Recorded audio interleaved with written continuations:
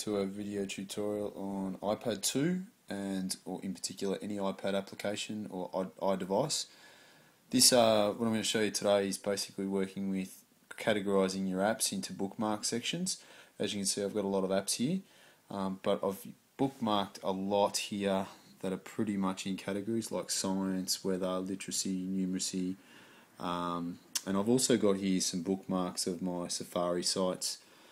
So what I'm going to show you how to do that, and basically these are pretty easy to do. You can either do them on the device here now, or you can do them in a device on the computer when you sync them.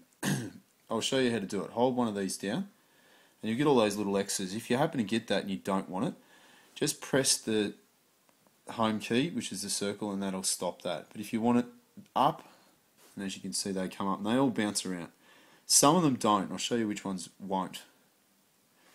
These ones here, because their device applications already come with it, so they won't have that, so you can't really categorize those. But if I, for example, want to take the printing one, all I'm going to do is I can drag that. I'm dragging it off the screen, and I'm going to keep dragging it off the screen till I get to my bookmarks. Now let's say I want to put that in this section here, and there it comes up, and I'll let go, and that's now in my scanning section. It's a printer, so I can put that in there. So that's where I know where that is. And you can rename those. If you just click inside that, you can see the keyboard comes up, and you can rename that. Let's kill that, and there we go. Now, that's just something pretty straightforward in organising your device and making sure that you've got your device set up the way you want it.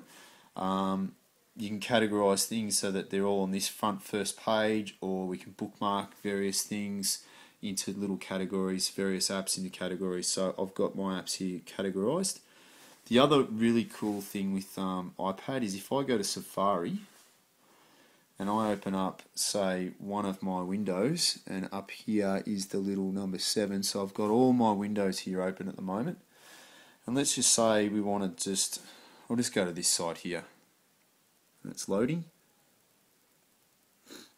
Let's just say I want to add this site as a bookmark. See that little square box with the arrow? What I can do, if I click on that, gives me these options of adding bookmark, adding to home screen, mail link to this page, or print.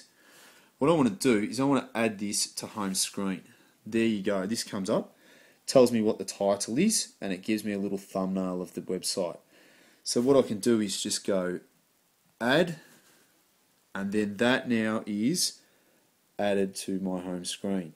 I've actually put all my bookmarks into a category, so I'll hold that down, and I'm going to grab that, and we should be bookmarks are there.